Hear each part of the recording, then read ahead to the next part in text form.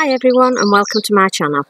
My name is Amanda and I'm going to bring you a series of videos teaching you how to sew from the very basics, from scratch, from someone that's got no experience at all with sewing, through to making all different types of things, whether it's clothes for yourself, whether it's alterations, if you buy some trousers that's too long, or if you need a new zip putting in, or if you just want to really upcycle something or remake something from something that you've already got, I'll show you how to do that as well.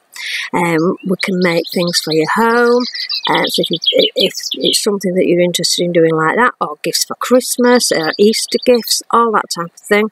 I'm going to do it in the simplest way and explanation that I can. We're going to start with a basic kit, things that you'll need to be able to sew something, through to using a pattern and actually understanding a pattern and all the technicality issues around that, so it's simplified for you. If you've got anything that you want to know, please comment below, and I'll do my best to come back to you as soon as possible, and if it's something that warrants a video, I'll do that as well. If you can hear the bird song, I'm videoing this today from home in my garden. The weather is beautiful today, so you'll hear the bird song. You may see my dogs, here they are in the background running about. So yeah, we're from home, we're videoing from home even. So enjoy. Please give me a thumbs up if you like the videos as we go through them, and also subscribe to my channel, which will help me really very much. Does that make sense? Really very much? I'm not sure, but anyhow, you get the gist. It helped me grow my channel, and the more people that I can inspire to do this and to teach people, then that makes me good, makes me feel good. I feel like I'm giving something back. My mum taught me to sew when I was about, I don't know, maybe about 4 or 5. I'm 55 now, so I've been sewing, I don't know, 50 years, half a century. Where's that gone? Oh my lord. It's alright if you say it fast. It's not a lot if you say it fast. Half a century. Yeah, anyhow. Yeah, so I started at mum's knee, really. I used to watch her sew. She started sewing to make clothes for us years ago, when things weren't readily available in shops and where choice was fairly limited. Excuse the motorbike that's just gone by. I don't know how loud that sounds on your earpiece, on your speakers. Yeah, so when choice was limited, she used to make me garments with offcuts of things that she'd made for herself, and also make my Cindy and Barbie dolls the same kind of things in the same fabric. So Mum had like a certain, say, skirt, I had shorts, and Barbie had a dress, all in the same fabric. It was fantastic. So I watched her, really, and then I had a little hand sewing machine that used to turn by hand, no electricity with it or anything, from being about, I don't know, 6, maybe 7, maybe before.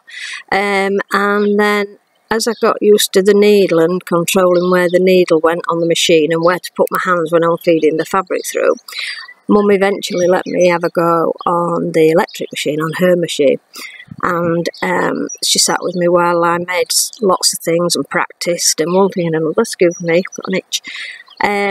And from there, I ended up, my dad bought me my first sewing machine of my own at 21, as he had done my mum. So he bought my mum her first electric sewing machine at 21, and did the same.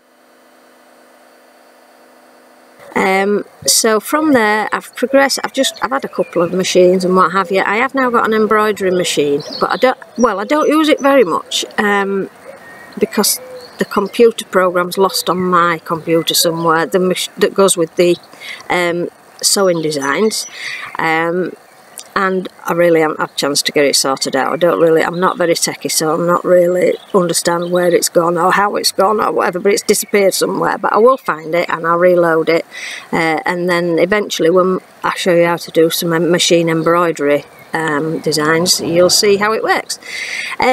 So yeah, we're going to have some fun along the way. I'd really appreciate it if you should subscribe, which will help me grow my channel, and it will help other people see the videos as well and help them to grow and learn to sew.